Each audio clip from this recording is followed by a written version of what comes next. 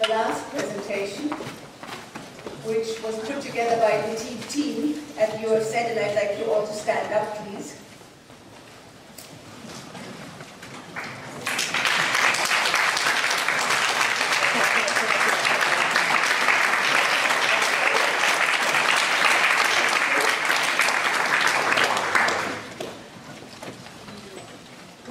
We've had people in almost all sessions, with 2 exceptions. One was the marine session today, I think, where we were so busy pulling together that we couldn't cover that one, and the one on involving ecosystems and policy impact assessment, which I was supposed to cover, but I couldn't physically get into the room because it was so crowded.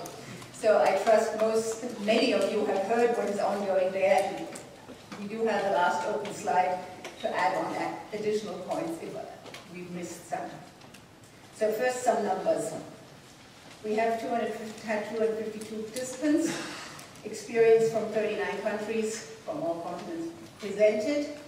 We had a pretty good spread, and that is really one of the things I enjoyed most of. Less than 2/3 researchers, 7% policymakers in ministries and actual decision-making institutions, 9% in agencies, so still very close to policy, and then another 25% policy support, practitioners, implementers, NGOs, etc. So a very diverse community. This is what we had hoped for and are very glad to have achieved. From the participants list, we couldn't get the disciplinary background, so I'd like to do a quick participatory exercise. Could those of you who are biologists and ecologists please hold up their hands? Okay, so very well represented. Economists, please. Also very well represented. Lawyers. Not so well represented, but still here. We had one for the very first talk, so I thought I'd try. Geographers, modelers, okay. Underrepresented with regard to so few people with regard to the many results we saw. And anyone that couldn't hold up his hand so far? Okay, so I see some foresters. What else do we have, just quickly? Anthropologists. Social scientists. Social scientists. Agriculture, yeah, okay. And so, I think we had a very diverse community, so a very good starting point to address the challenge. I'll briefly go through each of the 6 streams to highlight just some points that we noticed. We have a more or less broad range of countries that have started TEEB-like assessments at the national level. They are very different in nature, so who starts them, which ecosystem services are covered, or is it a focus on certain ecosystems, is it focus on certain policy areas? What is the intention of these endeavors?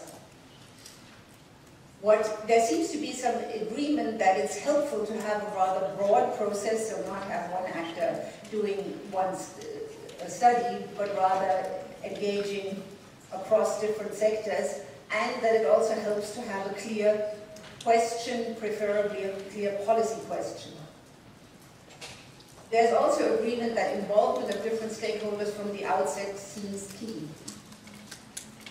And I've heard there will be a follow-up workshop for this national level. There has already been a workshop on exchange between the experience in different TEEB Europe experiences, and now for May next year, the German Nature Agency Protection and Altera and UFZ will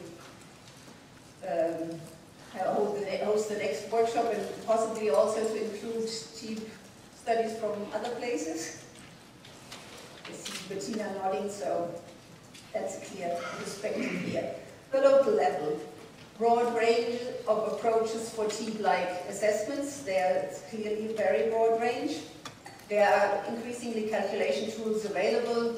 I don't know if any of you know the iTree tool in the US. That's been around for a while, but now also Flanders, the Netherlands, have tools available to calculate certain ecosystem services, particularly also at the urban level.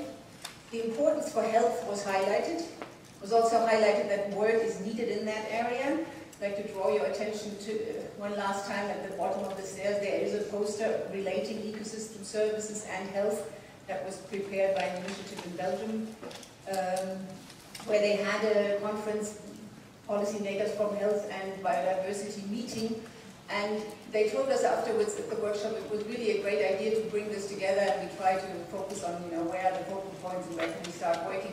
They said, well, that was a great idea, but it's slightly too early. We haven't quite understood it yet. But I think that's definitely one area where we can extend our reach, and where a lot can be done, but also a lot can be achieved, because it is really where very high values are at stake. It's also clear that involvement of different stakeholders from the outset is key. And there was the finding that whenever you do that, stakeholders identify much more ecosystem services, and quite different ecosystem services from the ones that researchers assume. So that's one clear indication why it makes a lot of sense. Now, I think the main challenge here is how to organize an exchange, because we can't hold the workshop on film covering all the local initiatives. So one option, of course, from our point of view are the team cases that I'd also like to draw your attention to again.